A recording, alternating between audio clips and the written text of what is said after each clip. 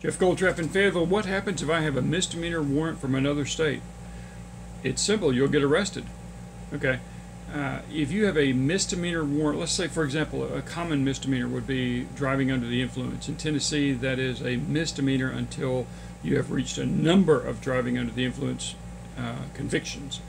But let's say I live in Fayetteville, Tennessee, and there's an outstanding warrant for driving under the influence, and it's saying that Jeff Goldtrap committed driving under the influence and should be arrested, and it is from DeKalb County, Alabama. Well, the next time I roll through a stop sign in Petersburg or Lewisburg or Shelbyville or one of the other little communities around here, and a police officer comes up and says, "Let me see your driver's license."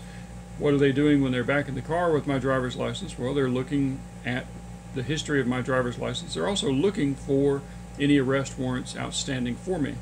And up pops a charge from DeKalb County, and what's the officer going to do? The officer's going to arrest you and then take you to the local police station or jail, and then contact that other agency. In our example, it was DeKalb County, and they're going to say, "Are you going to extradite this person? Are you going to come get this person?"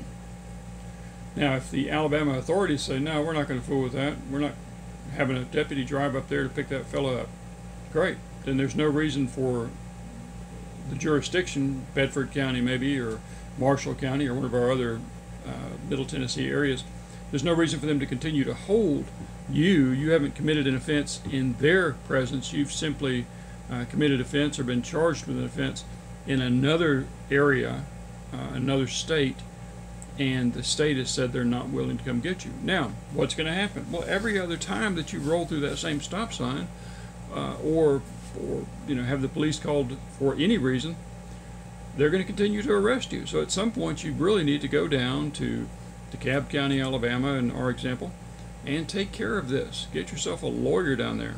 Get yourself a lawyer in that state. Wow, I've said get yourself a lawyer several times, almost like I mean it. Get yourself a lawyer. If you have criminal charges, you need a lawyer. Okay, I'm Jeff Goldtrap. I hope I've helped you.